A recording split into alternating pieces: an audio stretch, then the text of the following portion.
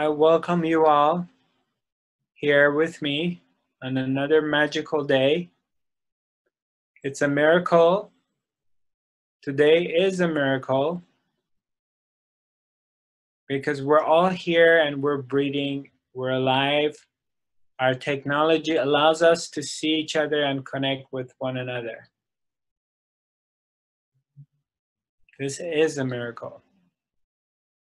We get to see each other, and we, through this union of being together quiet, in meditation, in satsang, a transmission takes place. And we all connect into the unified field of oneness.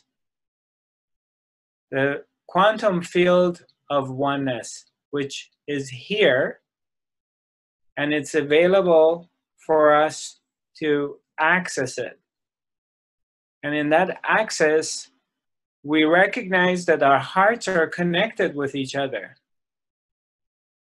And we begin to feel the presence, you feel the love that is here. Love that is here. And this love that comes from me, it comes from you. You're the very source of this love, of the presence, of the beauty. That for that, you have to sometimes, you really don't have to do anything for something you already have, but sometimes you need to go beyond all this chatter and all these stories and all this stuff that is happening to recognize what you already have and to recognize that of your special abilities, of the powers that have been entrusted to you, of all the gifts that you have right now in this moment, the gifts that you were born with, that indeed you have healing abilities, you have the power for being the channel and healing happen through you. You can do that. You have done that in your life. You have psychic abilities. You have powerful intuition. And you have many, many abilities that are already built inside you, and you were born with them. And indeed, the more you pay attention and you recognize yourself, the more you realize that you're really not a small, itty-bitty human being that's needy and lost. That's not really who you are. You're much, much bigger than that. Much, much more expansive. And you have so much. So many different things. So many different talents that you already possess. And you use some of them, and some you're not aware of them. Maybe you use them unconsciously. But we somehow been brainwashed, we've been trained, programmed to believe that we're small and we're not adequate and we're not good enough and we're not worthy enough. That's deeply ingrained in our psyche, that we're needy, we're not complete. It's a feeling that we're not complete, which indeed is not true, because you are complete already, as you are right now. You are whole. And you're not separated from the divine being, from God, from the source, from the creator, from the grand spirit.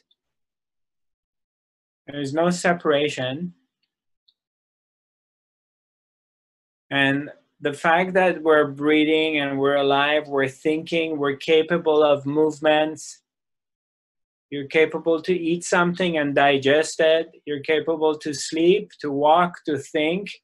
to make decisions, to give love, to receive love. The fact that you're capable to sing, to write things, to create art, and share it with others. And most importantly, to be able to be caring and to give love and receive love. That by itself, to me, it's very clear that you are a divine being. Only the divine beings are capable of doing these things.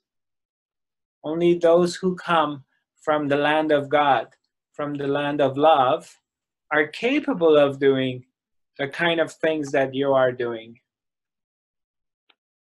So I would like us all to pay a little bit of attention in our own abilities of how much we can do, how much we're capable to give and create, instead of looking at ourselves as incomplete, inadequate, and not good enough, or going into this place, giving into this loneliness, thinking or feeling that we're lonely, we're left out, we're not good enough. We're more than that. But a part of the coming to the true powers that's been entrusted in you, and to recognize that, is there are different elements, obstacles also ahead of us, of that falling into the ego and giving into this egoic part of us as sense of being separated, or of a sense of,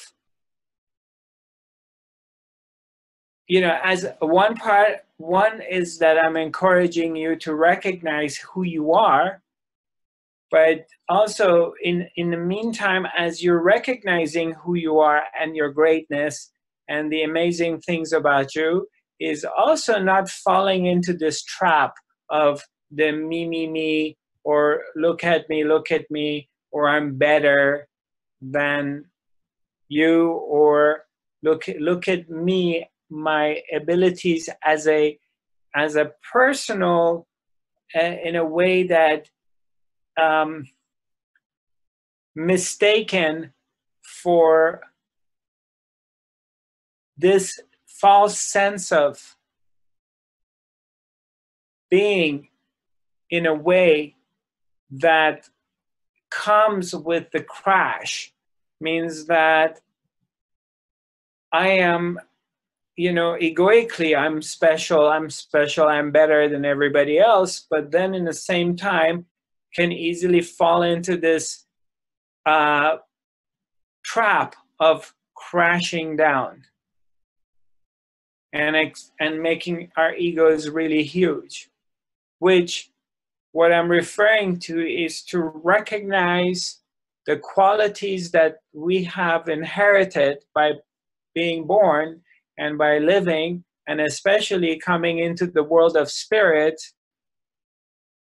of seeing your qualities and seeing the qualities in everyone else as well, and acknowledging your own qualities and your own beauty, and acknowledging it in others as well, recognizing it. And some of us, we, like the way existence is, the way life is, that maybe in some area you're better and more talented in comparison to your best friend or your sister or your brother. And in some other areas, your brother or sister is better than you.